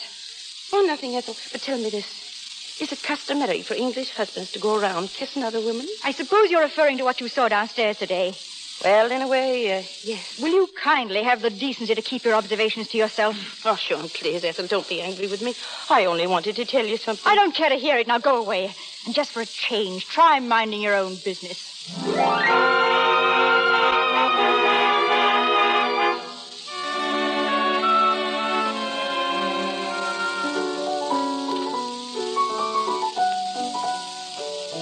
Fine mistake in the drawing room, sir. Oh, thank you. Jerry, is it you? Oh, hello, Peg. Hello. Sit down, Jerry. Oh, can't stay. Just dropped in to ask you something. Yes? Well, there's a dance tonight at the country club. Would you like to go? Would I like? Oh, indeed I would. Good. We'll have to ask your aunt, of course. Would we? Oh, but she'll never let me, Jerry. Oh. She won't, I know. Oh, don't let's take any chances. Let's go to the dance tonight, and I'll ask her tomorrow morning. Peg, but that's not fair. I know, but it's a dance. And if you think I'm going to let it get by me, you're very much mistaken. When the lights are all out and they're all asleep, I'll creep down the stairs and meet you at the foot of the path. And if it goes against your tender conscience to take me, I'll take you. That's how we'll settle that. But there may not be any occasion to do any such thing. Your aunt may be delighted. Delighted? Sure. She doesn't know the meaning of the word. But why shouldn't she let you go? After all, I'm an old friend of the family. And, well, we're good friends, too. Aren't we, Peg? I guess we are, Jerry. Did you ever hear what Tom Moore wrote about friendship? No. Would you like to hear what Tom Moore wrote about friendship? I'd love to. All right. There's a tune that goes with it, but I won't sing the words. Why not? Well, it wouldn't be fair to Tom Moore. It's about a girl, that is, who built a shrine, and she thought that the best thing in the world to put in it was an image of friendship. You see, she was like you. She thought that there was nothing in the world as nice as friendship. Yes? Yes, and this is what happened to her. She flew to a sculptor who sat down before her, a friendship the fairest his art could invent, but so cold and dull that this useful adorer said plainly that was not the friendship she meant. Oh, never, she cried, could I think of enshrining an image whose looks are so joyless and dim. But yon little Cupid, midst roses reclining, we'll make, if you please, sir, a friendship of him. So the bargain was struck. With a little god laden, she joyfully flew to her shrine in the grove. Farewell, said the sculptor, you're not the first maiden who came but for friendship and took away love. Now, where in the world did you learn that? Me father taught me that. Tom Moore's me father's prayer book. Who came but for friendship and took away love. Well, that's happened to a lot of men, I think. To a lot of women, I think. Has it ever happened to you, Peg? To me? Well, no. Maybe it would sometime if I was different. But, I'm just an Irish nobody. Oh, don't say that. Oh, I'm sure there's a little something good in me. But the bad little something always beats the good little something out, so it does. Well, you'll have to put a rein on the bad something, then. So I will. But would you mind very much if it had just one more spurt before I killed it altogether? What do you mean? I want to go to the dance. It's the last bad thing I'll ask you to let me do. I'll behave like a saint from heaven after that. Well, I still think you should ask your aunt. All right, I will then. But yes or no, I'm going to that dance.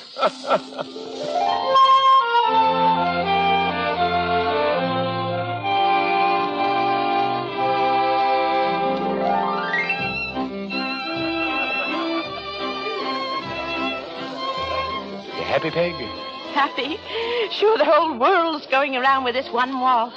And I'm going around with it, too. I'm dizzy, I am. Shall we sit down? Ah, no, it'll be over so soon. An hour more, and I'll be creeping back like a thief in the night. We shouldn't have come here, really. Don't I know it? And isn't that quiet such fun?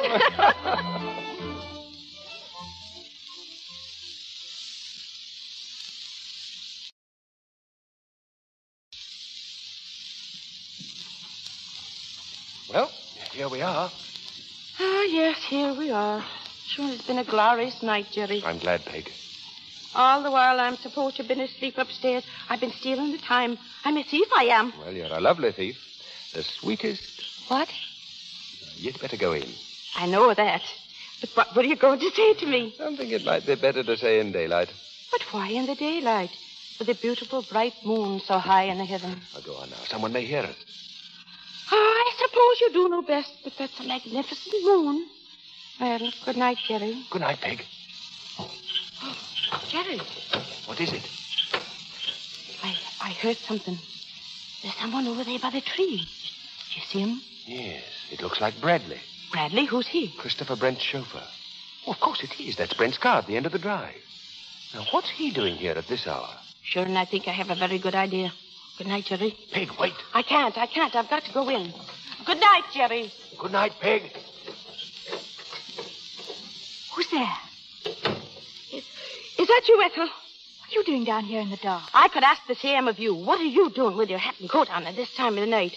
And a traveling case with you, too. Go to your room, please. What, are you going away? Keep your voice down. Mr. Brent's car is out there. Were you going away with Brent, were you? Answer me, Ethel. Yes, I am. We're taking the boat to France. Oh, no, you're not. You're not going out of this house tonight. If I have to wake everyone in it. Well, wait then. They can't stop me. Nothing can stop me now. And what do you suppose you'd be going to? Awaken and sleep in purgatory, sure. Get out of my way. He has a wife, Ethel. He hates her, and I hate this. Is it my fault she won't give him a divorce? And is that what he told you? And did you believe it? It's him that won't get the divorce. He wants her money. And he wants you, and he can't have both without lying to you. You're mad. It's the truth, I'm telling you. You've got to believe me, Ethel. You leave me alone. No, you're not getting in the car tonight. And I'm the one who'll see to it. Come back here. Come back. Bradley. Bradley. Good evening, Miss Ethel. It's not Miss Ethel. Where's Mr. Brent? Why, he's at the Boar's Head Tavern, miss, but... Is he waiting for her? Well, miss, I... Then you can take me to him. But Miss Ethel is No, supposed Miss to... Ethel ain't coming. Now get in there and drive. Go on before I blacken your two snaky eyes. Yes, miss.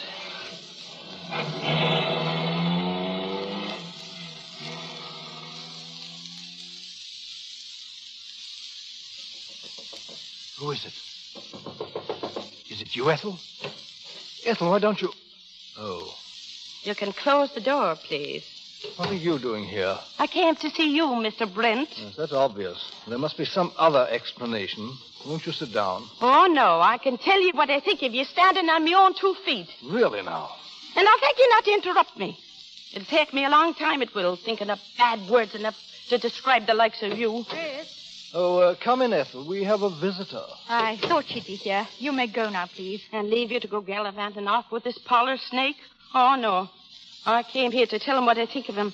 And I'm staying here till I've finished. You stay out of my business. Oh, was it a snake I called you, Mr. Brent? Well, you're worse than a snake and a whole foot lower. A decent girl wouldn't lower herself to step on you. But you fooled Miss Ethel here, and now you're going to tell her the truth. Did you hear what I said? Get out. Oh, let her alone, Ethel. She's very amusing. The whole situation is amusing. Chris. Quiet. Amusing, is it? Well, then why don't you answer the door? Chris, we're found here. Don't let them hear you. Ethel, get into the other room. What? Go on, I can take care of this. What are you going to do? Go on now, please, go on. Come in, please. Are you mad? Is this him, missus? Yes. Good evening, Chris. Oh, how do you do, Claire? Oh, Claire, is it? Yes, Claire Brent. I'm Mr. Brent's wife. I don't believe I know the two gentlemen, Claire. Oh, excuse me. Mr. Doyle and Mr. Flint. Detective. They didn't come to pay a social call. Well, have you gentlemen seen all you wish? I think it'll do. It'll stand in any divorce court. Thank you. Claire, you can't do this. What's your name, young lady? Don't answer them. And why not? I'm not ashamed of it. My name's Peg O'Connell. Thank you. Is that all, gentlemen? That's all. Good night, Chris. Well, that's that. I suppose you know what you've done, Miss O'Connell. Yes, Mr. Brent. I've shown you up for what you are. Ethel, you can come out now. Peg. Oh, Peg. Oh, there, now it's all right. Everything's all right. But it isn't. Not for you, it isn't. Don't you understand? The newspapers, they'll name you as a correspondent. They'll think that you were the one who's... Oh, let them think what they want. There's only two people in this whole wide world I care a hang about. One of them is me father. Oh, he'll know it's a lie. And the other one, he'll believe whatever's in his heart to believe. Oh, now I think we'd best be getting home.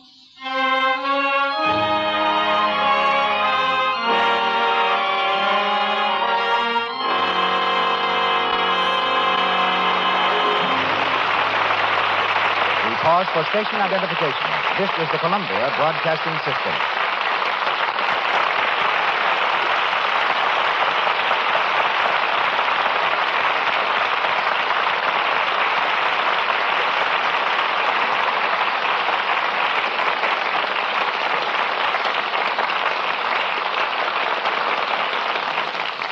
Down comes the curtain on Act Two of our play, starring Marion Davies and Brian Ahern.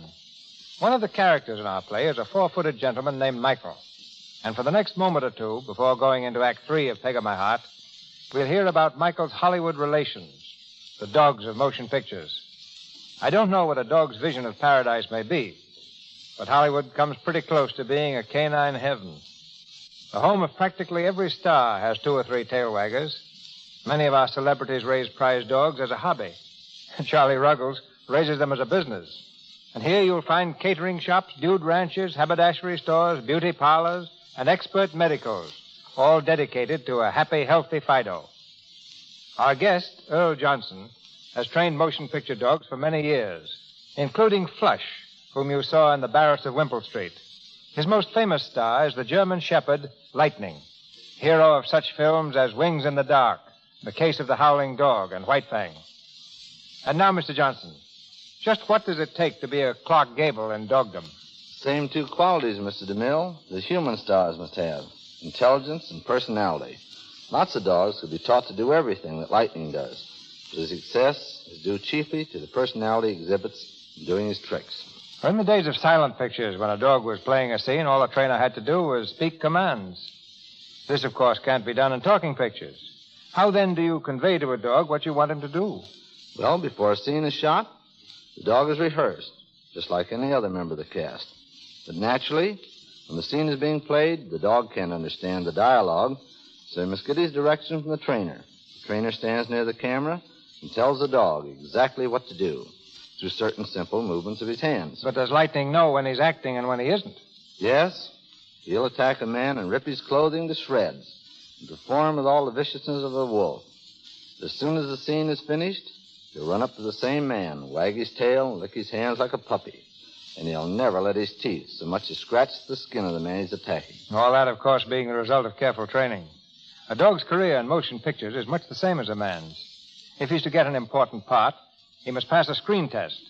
I tested 11 dogs before I found Lantloper, the Cairn Terrier who performs in The Buccaneer.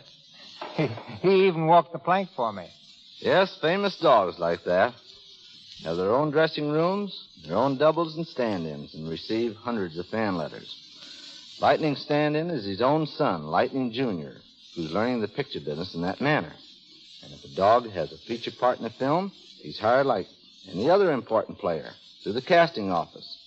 If he's an extra, so to speak, he's hired through the property department. What can you tell us about Lightning's rival for screen popularity, the wire-haired terrier, Mr. Astor, who appears with William Powell and Myrna Loy in the Thin Man pictures? Mr. Astor is owned by Henry East. The dog's real name is Skippy, and you'll see him again in the new film, The Awful Truth. this time under the name of Mr. Smith. Skippy is undoubtedly one of the smartest dogs ever seen in films.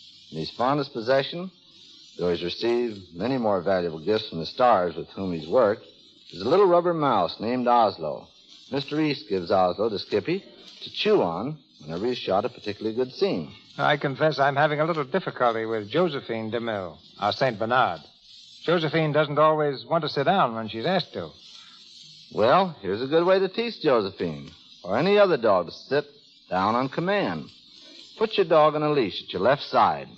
Hold the leash taut in your right hand. With the other hand, stroke the dog's back. Move your hand down his back to a spot where the hindquarters connect with the spine. At this point, there's a reflex nerve. When your hand passes over it, press down a little with your finger and thumb. The dog will automatically sit down. While you're doing this, just tell the dog to sit. As he does it, give him a pat on the head. Try it again a few seconds later. Keep repeating the process until the dog learns to associate the word with the action. The most complicated trick is based on the same simple association. Keep commands short so as not to confuse him. And remember, the secrets of obedience are patience and kindness. A good idea. But Josephine's one drawback is that she usually bites the hand that pats her. Well, I know. I'll have to send Lightning over to teach her some manners. Of course, everything Lightning does is not exactly a trick. Lightning has a lot of plain common sense. And just to prove that, I brought him along tonight. Lightning, say hello to Mr. DeMille and all the listeners. You speak to him? That's fine. Now, there's just one more thing, Lightning. A long time ago, when I used to give you a bath with just any kind of ordinary soap, what'd you do whenever I got your tub ready? Well, you don't need to have such a sour face about it. I know. You didn't like it. But now that I wash you in Lux Flakes, tell the people how much you enjoy a bath. That's fine. That's exactly the right answer. No wonder your coat has never shrunk. Okay, Lightning, and thank you all. Thank you and Lightning both.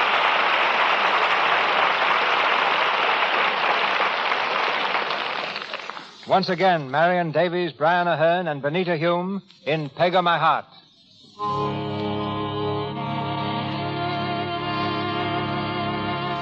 It's early the following morning, and Peg has already announced her intention of returning to Ireland. Her aunt, knowing nothing of the events of last night, realizes that if Peg leaves, the Chichester family will lose the money they receive for her training.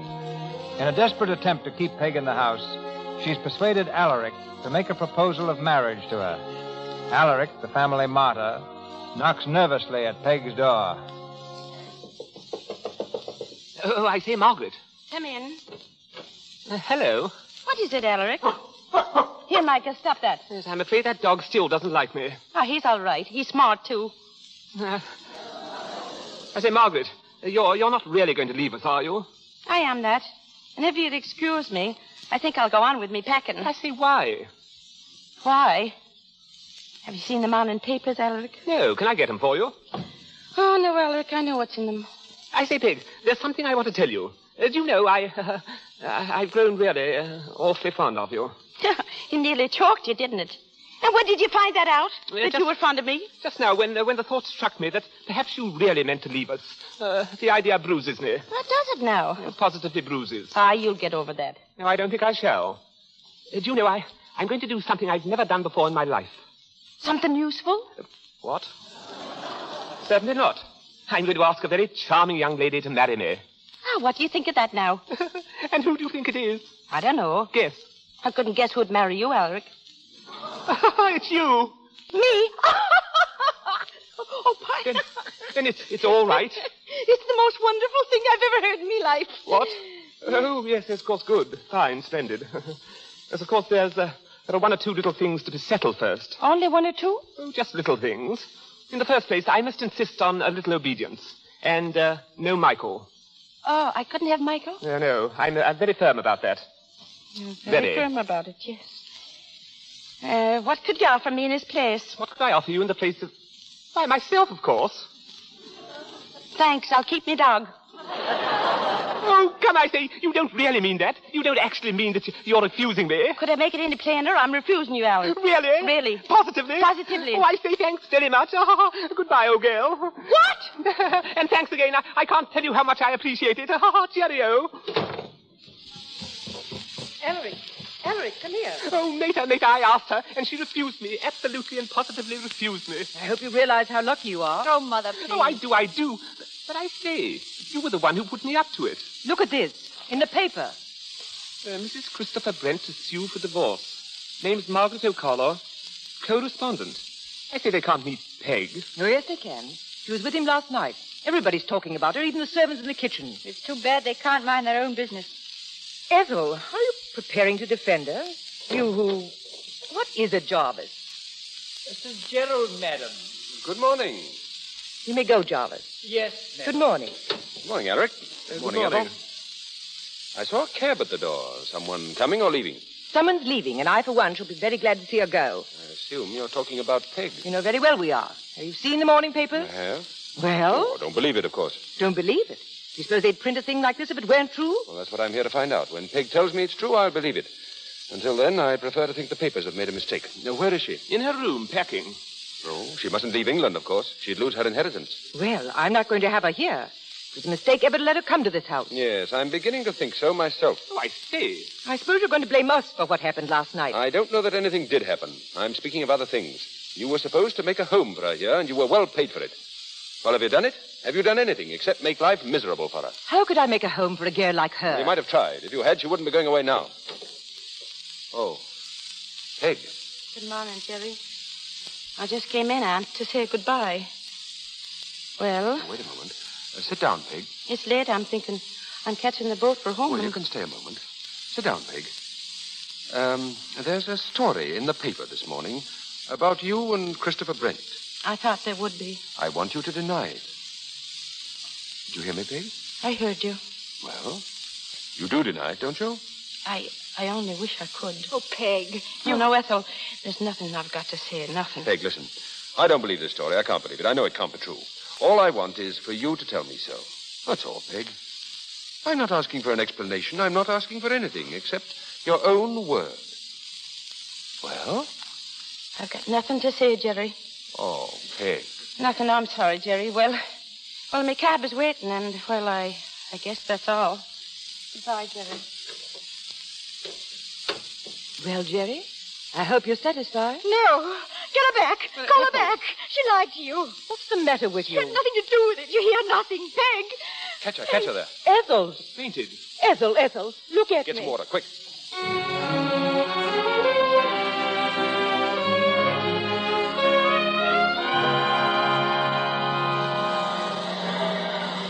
Passengers this way. Show your tickets, please. Will you let me through, please? No more visitors, miss. But I'm not a visitor. I've got a ticket for the boat I have. May I have a seat, please? Oh, glory be. You've got to let me on. It's starting to storm. Well, if you could show your ticket, miss, Oh, shut it out. Shut it out. Shut out the storm. Jerry. Oh, it's you, Jerry. Oh, darling, I want to tell you. Oh, Jerry. Hold me, Jerry. Hold me. It's all right, Peg. It's all right. It's over now. Oh, Jerry. Sure.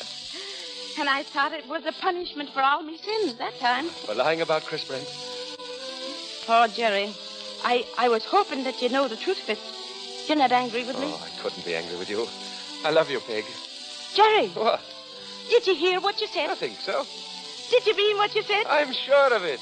Oh, Jerry, hold me. I think I feel another storm coming on.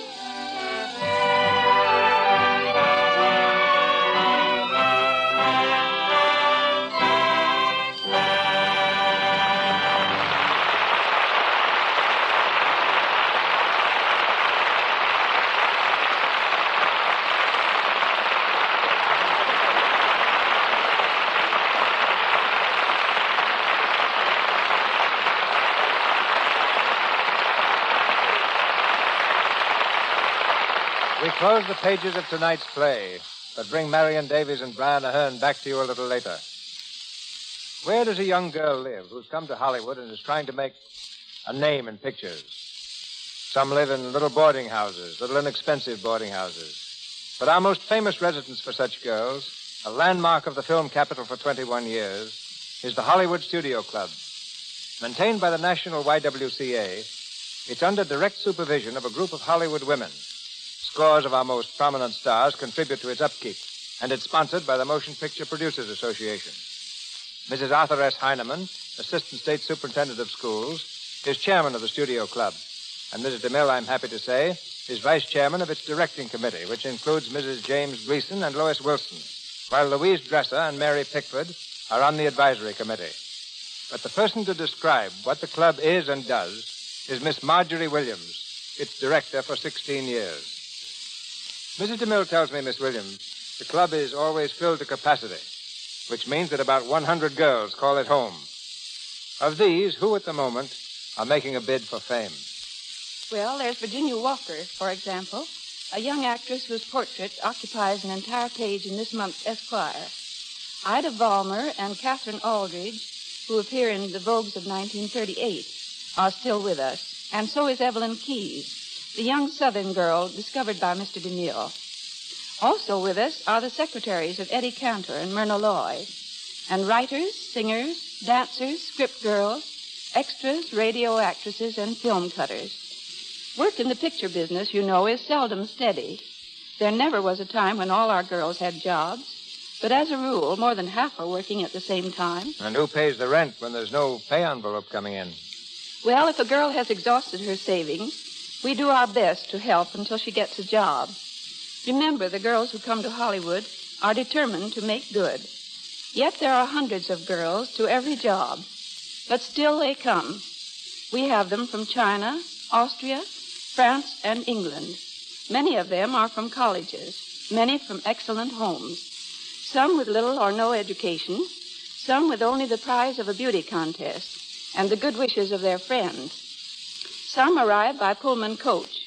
A few have hitchhiked, and one girl came as a stowaway by way of the Panama Canal. In 21 years, 3,000 girls have lived at the club. How many of them have attained national fame? Only about 20 or 30, Mr. DeMille, which proves how tremendous are the odds against a newcomer.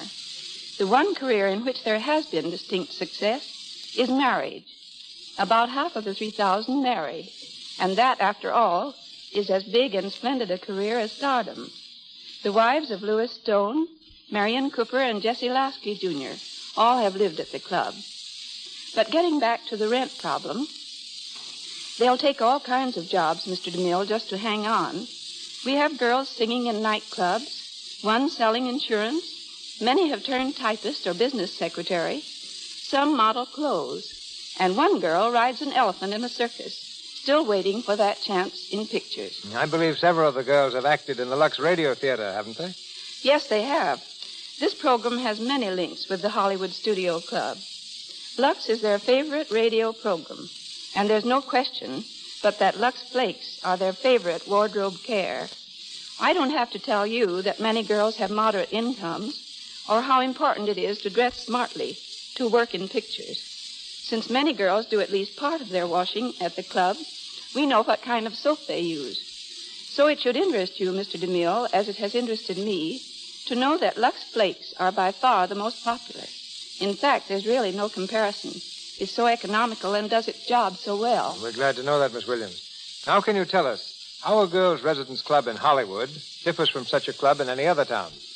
It differs to the extent that Hollywood and motion pictures differ from any other place and profession. Every girl here is decidedly an individual. Yet Hollywood gives them all a oneness of purpose that is a great uniting force. When a girl has had a bad break, when her job hasn't materialized, when her part in the picture gets no further than the floor of the cutting room, she finds a brave sympathy and understanding from her companions. From them, she acquires courage and learns that she can still smile. And to me, that makes Hollywood a far greater place than merely the home of motion pictures. I hope that what I've said tonight will not encourage any girl to come to Hollywood. After 16 years here, there's no better advice I could give than simply this. Unless you are prepared, financially and otherwise, to come to Hollywood as a year's experiment, hang on to your own job, whatever it is. and wait until Hollywood sends for you. Thank you, Mr. DeMille. Thank you, Miss Williams. Thank you. One of the traditions of the Lux Radio Theater is observed at this time when you meet our stars out of character. A tradition that's never more pleasant than when the stars happen to be Marion Davies and Brian Ahern.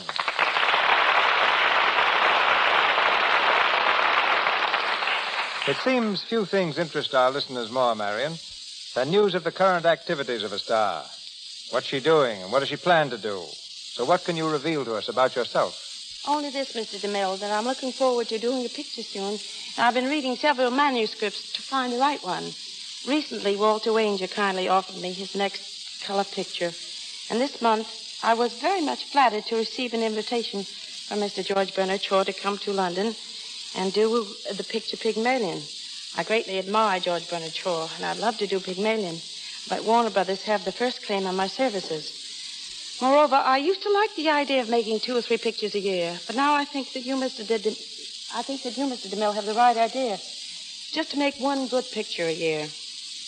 And it's been awfully delightful returning to the Lux Radio Theater, and I want to thank everyone here on the stage for the marvelous help in making this such a grand evening. Yeah, thank you, Marion. It's been lovely. Thank you. A word now from our air-minded leading man, Brian Ahern. A few days ago, the newspapers had Brian in a plane accident at Palm Springs. Oh, it was my plane, all right, Mr. DeMille, but I wasn't in it. And are you going to tell us that you weren't in your plane last month when it made that forced landing in Pennsylvania? No, Marion. I'm afraid I was very much in it. I thought it might be fun to fly to New York from Hollywood all alone in my open plane, but I had no radio and no landing lights. Well, there came a moment when I miscalculated the change of time and found to my horror that the sun had set behind me when I had counted on another hour of light. I ran into a thick ground mist and spent a very few bad 10 minutes wondering just what to do. Then through the trees I managed to spot a dark patch. It turned out to be a pasture, and I set the plane down with a few bumps. Well, quite a few people collected, and when I asked where I was, they told me I wasn't very far from Gradyville. Well, I'd never heard of Gradyville, but I knew I was only about 20 miles from Philadelphia, so I inquired the way there. The name seemed to stump them all for a while, until finally one bright-minded individual said he guessed that Philadelphia must be somewhere t'other side of Gradyville. And with such specific directions, I found it next morning and was safely in Newark Airport an hour later. Were you flying to New York to settle details for another stage play this winter? At the time, yes, Mr. DeMille, but I'm working on the Hal Roach picture Merrily We Live at the moment, and it seems to look as though I might not make it. But I'm learning the art of blind flying, and that's almost exciting enough to compensate for no play this year. Till next time, then, thanks and good night. Good night, Mr. DeMille. Good night, Miss Davies. Good night, Mr. Ahern. Thank you, Miss Davies and Mr. Ahern. Ladies and gentlemen, this is your announcer, Melville Ruick. There's another outstanding show awaiting you next Monday night, and Mr. DeMille tells you about it in just a moment. Assisting our stars tonight were Edward Broadley as David, Eric Snowden as Christopher Brent, Doris Lloyd as Mrs. Brent, Michael Fitzmaurice as Port Officer, Wallace Roberts as Flint, Lou Merrill as Bradley, Frank Nelson as a guard, and Ingvord Tillich and Doris Luray as Irishwomen. Louis Silvers appeared through courtesy of 20th Century Fox Studios, where he was in charge of music for the new film Second Honeymoon, and Mr. McDonald through courtesy of Columbia Studios. Now, just before Mr. DeMille returns, we want to remind you that this is the time to help the 1937 drive to fight tuberculosis. Help make the world safer. Purchase your supply of anti-tuberculosis Christmas seals now. Use them on all your Christmas mail. Show that you're helping fight the dread disease, too. Buy seals for Christmas, and you buy help for the new year. And now, Mr. DeMille. Around our microphone next Monday night will be grouped several of Hollywood's most popular performers, playing a drama that triumphed on Broadway and became one of Samuel Goldwyn's most successful motion pictures. It was applauded the world over under the title of These Three, a powerful and original drama with a splendid romantic feeling. It stars Barbara Stanwyck, Errol Flynn, Mary Astor, Constance Collier, Alma Kruger, and Marcia May Jones.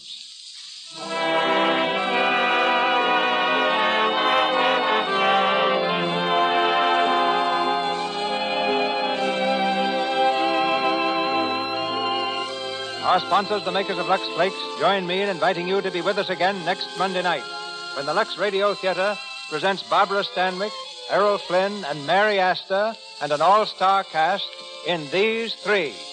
This is Cecil B. DeMille saying good night to you from Hollywood.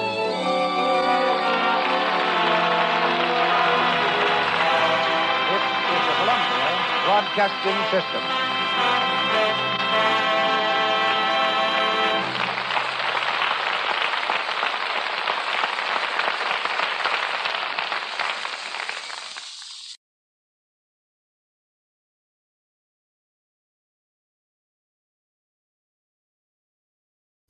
This is ChestertonRadio.com.